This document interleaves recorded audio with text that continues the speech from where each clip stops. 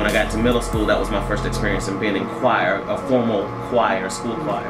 And from there, I went on to be in choir in high school. I did competitions like the GMEA conferences, All-State. I always made those. I was always in the All-State choir in high school and middle school. And then, of course, from there, you know, went on to college, and it's my life.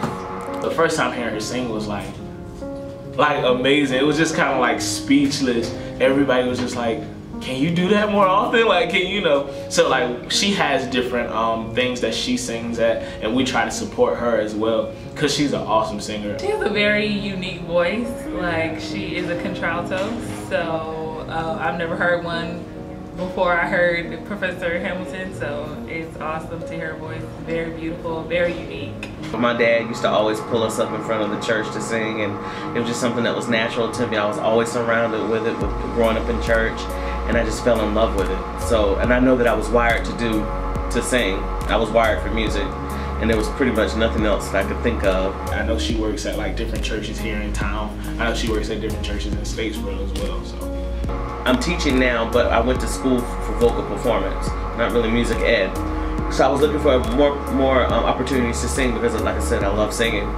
And I knew that if I was at the cathedral, that would give me the opportunities to do different works and to just be exposed to different works, and also to gain opportunities in singing more. So when I finally made up my mind, after the post had been out for like a month or two, I finally made up my mind, and I was going to, I was reaching out to a friend, hey, give me the contact information so I can reach out to the director at Cathedral of St. John the Baptist, so I can, you know, audition for this job.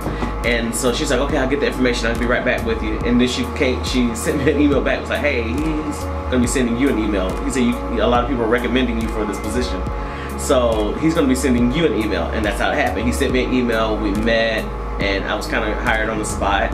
And now I love what I do. Being in the class with Professor Hamilton is awesome, first of all. She's very patient. She's a very patient teacher. One of the most patient teachers I've ever met in my life. She's fun. She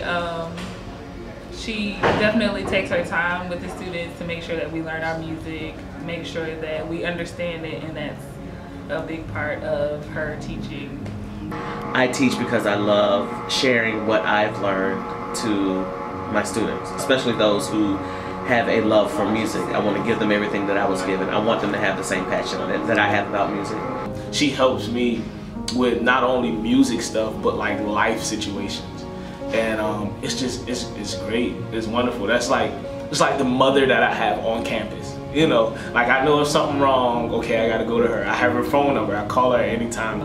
I've had concert choir with her for a while, so I know how she is, I know how she loves her students, she loves the music, she takes her time to go over things over and over again, even when we don't listen sometimes. But she's an amazing person.